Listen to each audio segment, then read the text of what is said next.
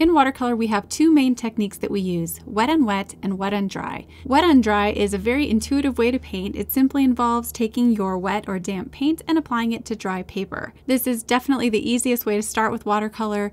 Most of us can grasp the concept, and it works perfectly for getting hard edges and nice details. Now, because watercolor tends to make hard edges, this is not the best technique if you want to create softer edges and create that flowy, more liquid look that watercolor is known for. And so to achieve that effect, we turn to the wet on wet technique. The wet on wet technique, of course, takes timing, it takes practice, and it requires logging more brush miles just to figure out what happens when we do what. How much paint should be on your brush? How much water should be on your brush? How wet should your paper be? These are all questions we tend to ask when we're working with wet on wet, and it can be a little bit frustrating when you're a beginner and just trying to figure it all out. So today I'm going to demonstrate a dog painting. I'm going to be doing each half of the painting a different way. In this video, you're going to see side by side with the two different halves of the painting how I achieve pretty similar results using both wet on dry and wet on wet. My reference photo of this cute little dog is from Pixabay. It's a free image. You can go ahead and download it using the link in the description if you want to try this project for yourself. My paper is Bao Hong 140-pound cotton cold pressed watercolor paper. It's on a 7x10 inch block, and you can see I've already sketched on the drawing, and I applied a piece of tape down the center line so that I can protect the right side while I work on the left. I'm using a silver black velvet size 10 round brush and working very directly. On the left, you can see I'm just applying some light gray paint. This is just indigo, slightly watered down. Now on the right side, you can see I'm approaching the painting completely different, beginning with clear water and just painting it all inside of the dog's head. So you can see already very different approaches. You can either start with direct paint right on the dry surface like you see on the left, which is more like coloring in a coloring book, or you can start with clear water, which will pre-wet the surface and will allow for softer blended edges inside of the space that you've applied the water. Now on the left, I've painted in all the areas where I want to have black and then left a little space here where I can start applying some burnt sienna. This is in effect sort of a wet on wet technique because the two wet colors are touching each other, creating a soft edge, but I am technically still working on dry paper here. Now you'll notice that when I work on dry paper, it tends to form a hard edge right away, so I have to move fairly quickly to prevent that edge from drying and forming a permanent hard edge.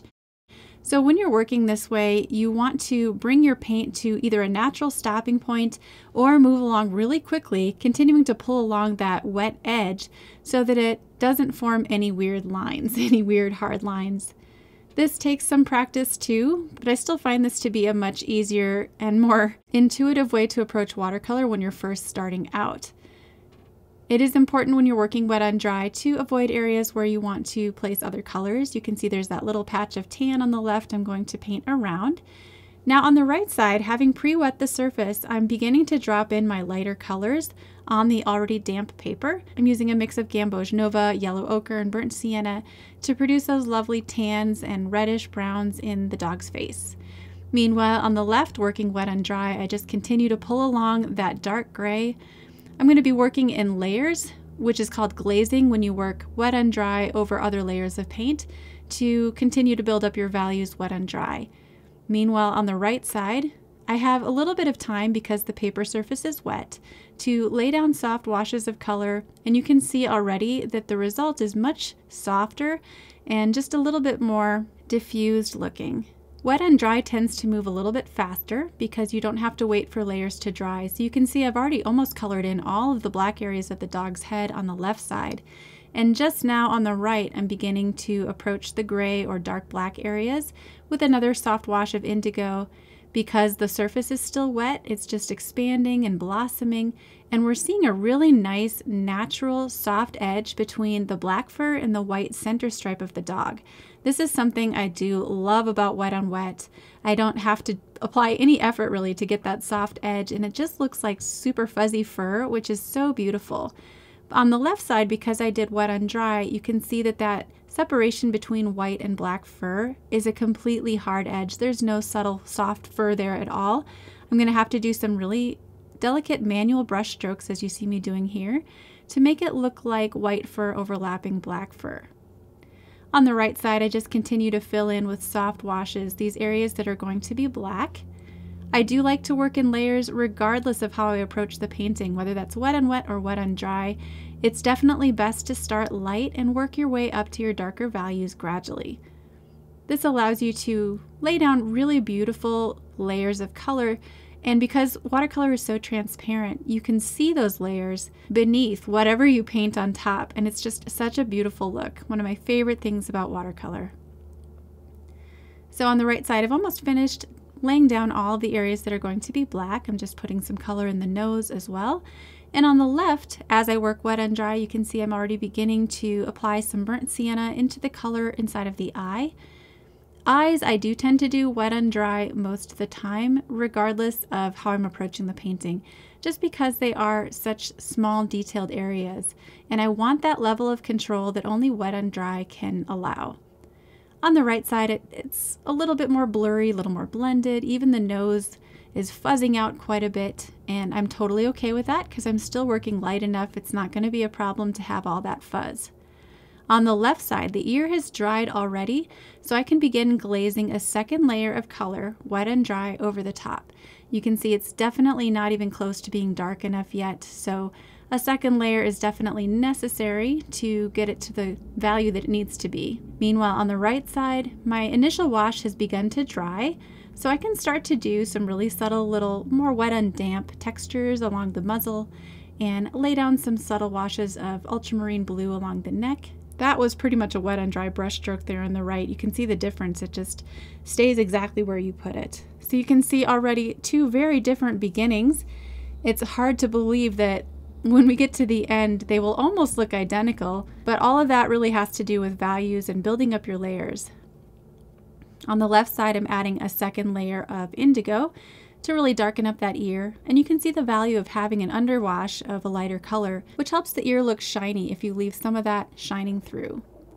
On the right side, it's not completely dry yet, but I am beginning to layer some burnt sienna into the ear here on the right, and you can see because it's not completely dry, it's softening in a very subtle way. This is more wet and damp. There are definitely different levels of wetness and dryness for which you can approach the wet and wet technique. This is wet and damp, and we're beginning to approach the stage where I might need to let it dry all the way before I can continue. That said, I am using thick, creamy paint, so I don't have to worry about blooms or blossoms. If I use a brush that's about the same dryness level as the paper, I don't really have to worry about cauliflowers. I can continue to layer, but again, this does take some experience to know just how wet my brush needs to be so that it won't cause any problems with that layer underneath. Meanwhile, on the left side, I'm continuing to glaze darker. This is pretty much just a second layer right over the top of my first layer, and it's almost all the way up to the value it needs to be, which is really great. Just 2 layers and we're almost there. On the right side, you can tell it's going to take a little bit longer to layer to the values I need to get to, just because when you apply wet paint on wet paper, the paint color dries a lot lighter, just because the paint's spreading out so much more. Whereas when you paint wet and dry, you usually get a darker result. So these are all things you can expect when you're working with these 2 different techniques. You might be wondering, do you always start with the ears? And no, I don't always start with the ears. In this case, it just seemed to make sense. I would encourage you to just paint wherever your eye leads you. Don't feel like you have to be formulaic about it or start the same way every time. Different paintings call for different skills, and so it's just really good to have a full tool belt of techniques and skills that you can dip into in any painting situation, and that's why we continue to log our brush miles to practice and to work on our skills. By now on the right side, my painting is almost completely dry, so I am beginning to do some wet and dry. I always do wet and dry on a painting, even if I do the majority of the work wet and wet. Wet and dry is your best option for completing a painting with some of those necessary darks and hard edges to really bring it home. On the left side, I'm just continuing to delicately glaze. I'm adding some soft fur texture, just using the tiny tip of my brush. Because it's all manual, I don't get that same really super soft effect that you see on the right side, but I still really like it. I don't see any problems with it at all. Both of these techniques are so essential in my repertoire. You can see on the right side, I'm not doing any wet and wet in the eye. Wet and dry for eyes is definitely my go-to technique. I did start it a little bit backwards. I didn't start with the burnt sienna like I did on the left. Once again, this just proves there is no right or wrong way to approach an eye. You could start with the brown, you can start with the black, it does not really matter. And now I'm filling in that eye on the right with my burnt sienna. What you can't see is that when I was doing the right side, of course, the left was already finished, so I could kind of compare my work to what I had already done and match my values that way. On the left side, which again, this was my first painting that I did, this wet and dry approach, I'm now filling in some of that tan coloring on the left side of the muzzle. Wet and dry, just applying my damp paint, which is quite thinned down and watery, to the dry paper.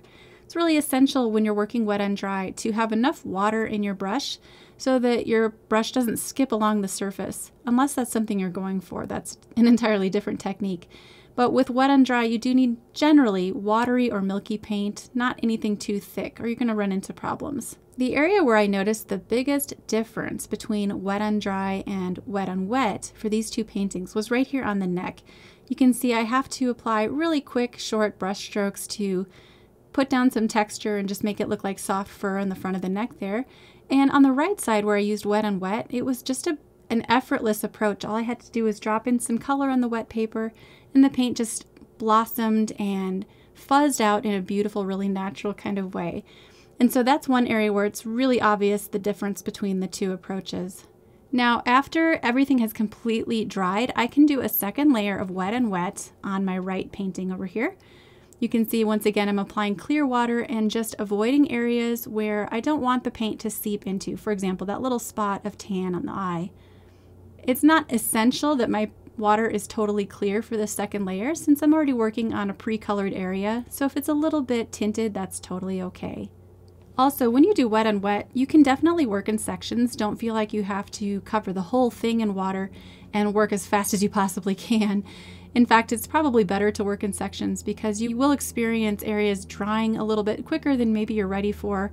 So if you work smaller, that will give you lots more time to work in each little section. And now I'm taking my darkest paint color and applying it to the areas in the deepest shadows around the eyes. You can see how the paint just softens so beautifully. I absolutely love this technique. I use it in almost every painting. In fact, I found it was kind of hard on the left side when I was working wet and dry to restrain myself from using wet and wet because it's become such a natural part of my painting practice. Wet and dry, of course, is so wonderful and so easy when you're working on these little details like around the eye there. And you can see the colors are pretty close. On the left, I don't have quite that same soft blended look as on the right, but I'm trying to use the exact same colors so that I can get almost exact results from left to right, if at all possible. That was what I was aiming for. Here on the right, I'm just using a much lighter, more gentle feathering approach to my brush work to apply a light layer of indigo in the area on the head where it's in the light. And then I mix in some burnt sienna to help neutralize the blue in the indigo and also darken it for more of a black color, surrounding that little tan spot around the eye. I want it to be a nice dark, almost black. On the left side, I just continue to layer with manual brush strokes using short, quick, parallel brush strokes and a smaller brush. You can see with wet and wet, you can use a bigger brush for some of this. And again, because the water and paint are doing a lot of that softening work for you, you don't necessarily need a tiny brush. I did switch to one here to help encourage some of the paint to spread just next to that white stripe, but then quickly switched back to my bigger brush because I can cover a lot more area, a lot more surface area with a larger brush. On the left side, because I am doing so much manual feathering details to get that fuzzy edge along the white stripe, I'm sticking with my small size 4 round brush. As I work, I'm constantly looking at my reference photo for guidance. I'm asking myself, where do I need to go darker? Where do I need to preserve the lights? What do I need to paint around? Where do I need to change up my colors and do a warmer color temperature or a cooler color temperature? And I can easily adjust between warm and cool by either adding more burnt sienna for a warmer color or adding more indigo for a cooler color. You could also use ultramarine, which is another one of my favorite combos with burnt sienna, to create black and alternate between browns and blues within a painting. You can get such a great variety of colors with just those two. Now I've pretty much worked all the way up to the edge of where I've pre-wet the paper here on the right side, so it's time to almost begin working in a new section, but while I have some paint on my brush, I like to use it up, and I can use it on the nose here for a second layer across the nose. Meanwhile, on the left, I continue to layer using my small brush, just building up my values slowly. and darkening up the little highlight in the eye that was just too bright. Once you get your really dark values in, it's a lot easier to tell where you need to go lighter or darker. Here I'm pre-wetting the muzzle again for a second layer of wet and wet on the nose on the right side. On the left, I'm continuing to add details, wet and dry, to the eye. It's really starting to glow and look alive now. I stuck with a really simple color palette here, just yellow ochre, burnt sienna, indigo, and a tiny bit of that gamboge nova. You'll notice my colors weren't exactly the same on these little spots above the eyes. On the left side, it was more muted, and on the right, I think I used a little bit of transparent orange, which made the color a lot more chromatic. So the two sides weren't perfectly equal when it came to color. If I was working without separating it in half like this, I would definitely be able to achieve a more unified look all throughout the painting. And you might be wondering, what approach would you have taken if you were painting the whole thing without doing a demo like this? And I would definitely start with wet and wet. That's almost always how I start. And I know that that takes a lot more practice, but it's such a rewarding process when you finally start to get the hang of wet and wet. It's just such a beautiful way to work. And you can see the wet and dry technique is a lot faster. I've already accomplished a lot more. The whole top part of the head is just about done. And on the right side, there's still a lot more to do, but there's nothing in my mind that compares to that beautiful soft wash of wet and wet. With wet and dry, of course, you can continue to glaze as much as you need to achieve darker colors. I do recommend as much as possible to get your shadow tones in quickly and in one pass, whenever possible, because this will help prevent a murky or overworked look. It does take some bravery to try to lay down the darkest colors possible in one go, and sometimes that can be a little intimidating, but give it a try. You'll like the fresh look of a single or double layer of paint versus 5 or 6 layers. It definitely makes a difference in the overall look of the painting. And in watercolor, I think the best paintings tend to be the ones that look the freshest and the least overworked. You can see my different approach here between the two sides of the nose. On the left side, where I did wet and dry glazing, I used some brown as a second layer, and here on the right, I just pretty much went in straight with the exact color I was going for, the exact color and value, and so a little bit more of a direct approach on the right versus the left. On the left, I continue to layer wet and dry with short, quick brush strokes for that fur texture. It's important to allow some of that dark paint to overlap into the tan areas so that it looks like dark fur overlapping lighter colored fur. On the right here, I'm beginning to do some dry brush texture for the muzzle right there. When you're painting mouths, it's important, if it's a furry little mouth like this, not to just paint a straight across line. Make it more dashed and dotted so that it gives that appearance of fuzzy fur overlapping the line of the mouth. On the left side, I'm glazing one more layer underneath the eye. This will bring it up to that final dark value that it needs to be at here on the cheek. You can see the cheek is turning towards the shadow, and then as we approach the center line, it gets lighter. So I use a quick feathering motion of the brush so that it doesn't look like just a straight cut off line.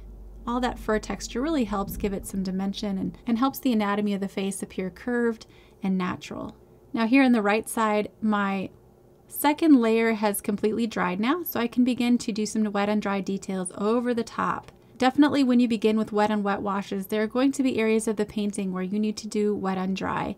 It's just the best technique, and rarely do I do a painting where it's all wet and wet or all wet and dry. It's usually a combination of the two. So the painting on the left there is fairly unusual for me. I almost always do lots more water in a painting. It's a pretty dry way to paint, but you can see it still gets really great results if you're looking closely at your colors and values and trying to match those to the reference photo. I'm using a spread out bristle brush technique here to get some of that texture on the right side. And I need to mix up some more black. We got to finish these areas towards the bottom of the dog's head and darken up any shadows that need to go one shade darker. You can see how when your brush is just a little bit too dry, you might struggle with it catching on the surface and the texture of the paper. And so all you need to do is just gently dip the tip of your brush in the water without removing your paint, and this will help release the paint easier onto your paper as you work. This stage of the painting is one of the most fun ones to me, where you get to build upon the layers you've already created and just bring it to a more finished and polished look. All these additional brush strokes and subtle little additions of value just really help it look 3D and so amazing and realistic. On the right side, you can see most of my wet and wet washes have been covered up now by some wet and dry details, But I continue to use water to smooth out edges, to soften, and just to make sure there are no harsh lines anywhere, except where I want the eye to be drawn.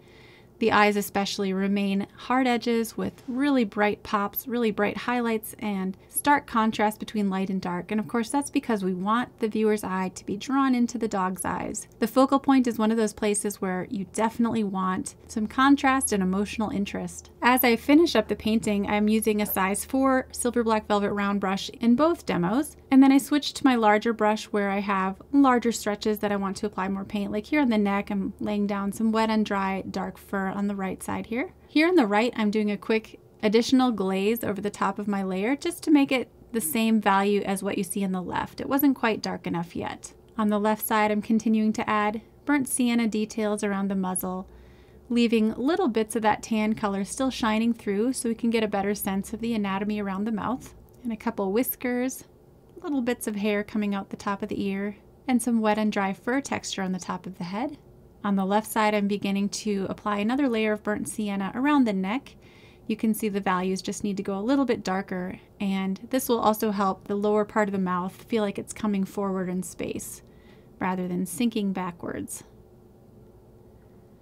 Because I'm working wet and dry with the fur texture here, I have to be really careful and slow down my pace, use a nice fine point of a round brush to produce that fur texture, and leave little gaps in between my brush strokes so that you have what looks like hairs that are lit up versus hairs in shadow.